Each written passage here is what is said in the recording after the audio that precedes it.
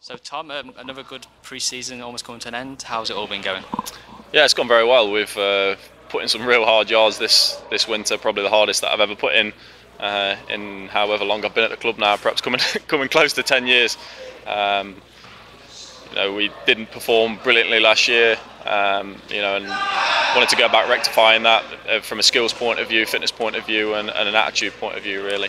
And a mentality, really getting a mentality right to know that we've put the yards in to go out there and enjoy the performances. Hopefully that we can produce this year in all formats. So boys are raring to go now. Unfortunately, the weather's stopped us getting out there a little bit against the Yorkshire. And getting out there training this week, but we're ready to go now against Durham, starting on Monday, and then on to Bristol thereafter. So I suppose it seems like it's been a great pre-season as well, and Abu Dhabi as well, 4 straight wins. As you say, are the lads, you feel in the right place now, ready for that first game? Yeah, I mean, Abu Dhabi, we had some incredible weather the first couple of days, which meant that all the games got pushed towards the back end of the tour, and we played four days in a row. And credit to the guys, they really put the performances into to get 4 from 4, even on the last day when they'd been out there for 3 days in the blistering heat, and they got over the line in the game against Leicester before we flew home. So guys took a lot of confidence from that. All white ball cricket. We're really hoping that we can push a quarter final hopefully this year, or a finals day in the T20. That's what we're aiming for. So that all bodes well in terms of building confidence, and the lads playing the style of cricket that we want to play this year. Just going back to that game as well, like in Abu Dhabi, when you finished off that T20, so that gives you some good confidence as well going into the competition?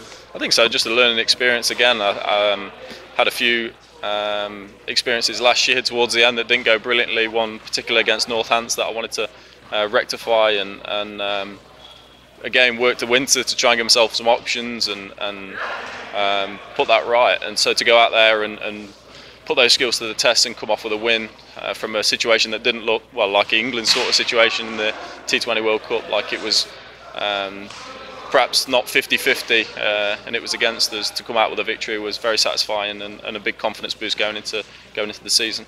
Now back in England, red ball cricket not far away. We've got Durham next week, so looking forward to getting out here at Derby and getting some time out in the middle as well. Yeah, absolutely. I said the guys are raring to go now. We've been in this indoor school enough, and unfortunately the rain has stopped us getting out there a huge amount, but the guys have been training really hard, especially in the outdoor nets. It's been a fantastic standard out there and a great attitude, and boys are just ready to go now, put in some performances, get some overs under their belt. I want to do a day in the field and have the pain and the stiffness the next day just to get it out of my legs, ready for hopefully selection for the game at Bristol against Gloucestershire. So there's a lot of competition throughout the whole squad as well, and the wicket-keeping spot as well. How's it been going with you and Harvey so far? Yeah, the competition's always good. Harvey's a young whippersnapper really now.